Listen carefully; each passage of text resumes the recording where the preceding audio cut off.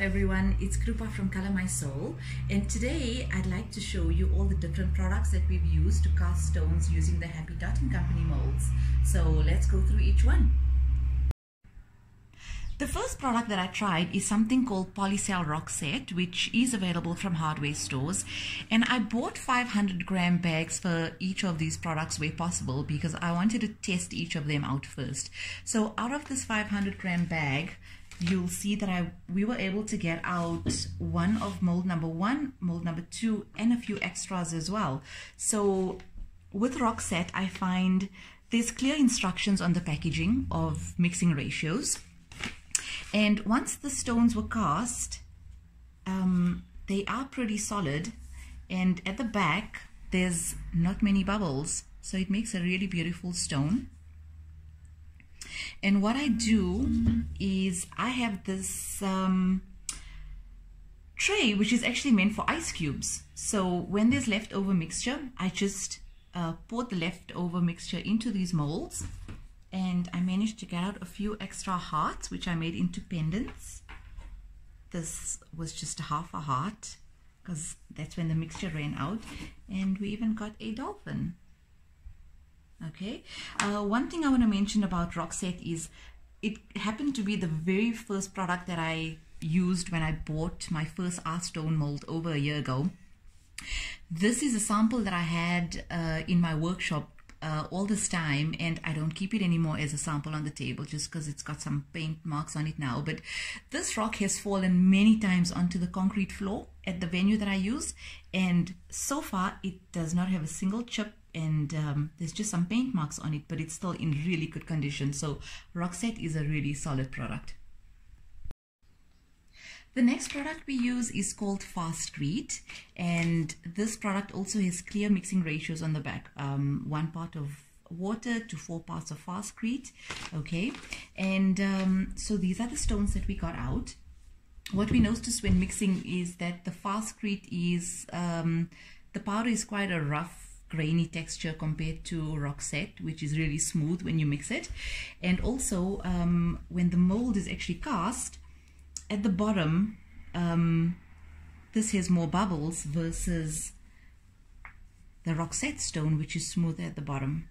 Okay, but having said that, this product took about an hour to set versus Rock Set, which took 2 hours to set, and it's quite a heavy product, so this is a good quality stone as well. The next product we use is PowerFix Anchorcrete. This product also comes with very clear mixing instructions on the back.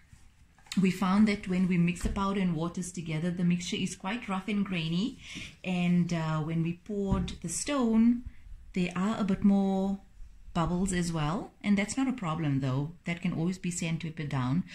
The stone took about an hour to set before we could pop it out, but overall this is also a really strong product. Another product that can be used is Dala casting stone, which also comes with very clear mixing instructions on the packaging. One thing that is clearly noticeable about this stone is that it is very white in color compared to the other castings, which are more grayish. The difference between this and the previous products that I've showed you is that it's a little bit more lightweight. It's not as heavy and solid as the other products, but also there are minimal bubbles on the bottom of the stone. So it is really beautiful and it's super smooth. But one thing I must mention about using this product is that it sets very easily.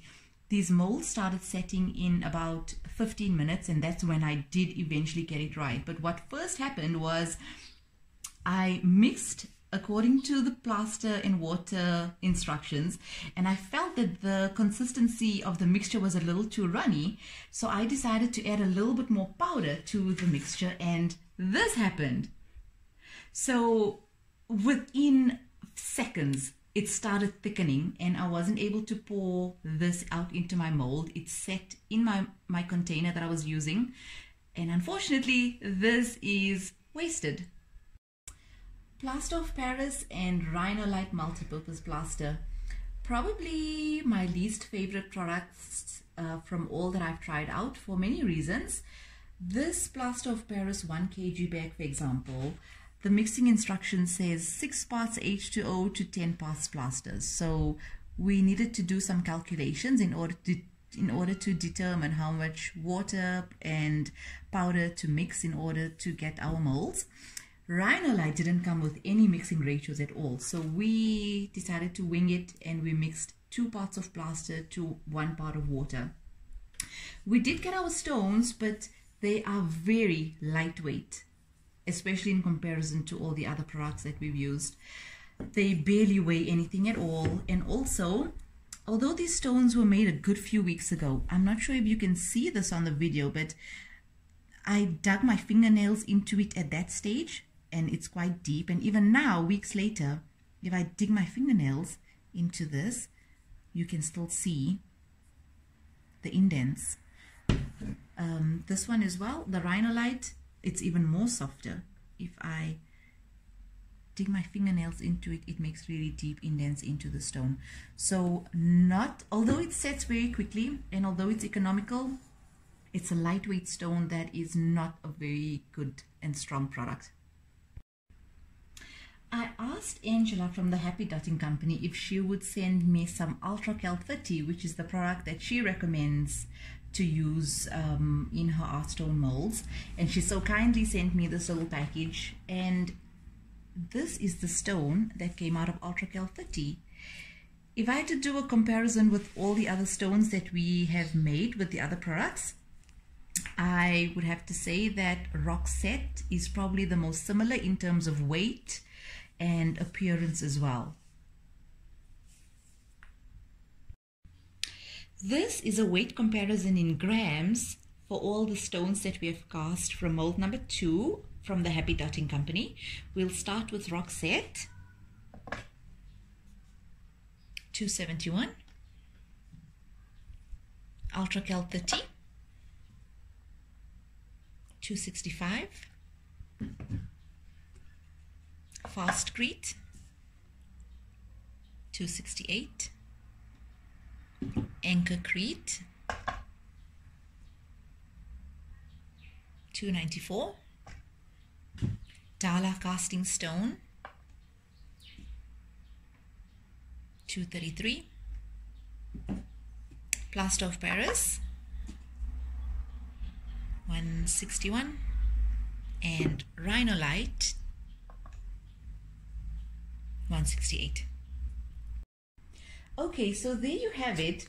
That is the results of all the products that we have tested to cast stones using the Happy Dotting Company art stone molds. There are also other products that are available like Crete stone and dental stone, but at the end of the day, I think it does depend on each individual and what you are planning to use your stone for. So I hope this video has been helpful, and thanks for watching.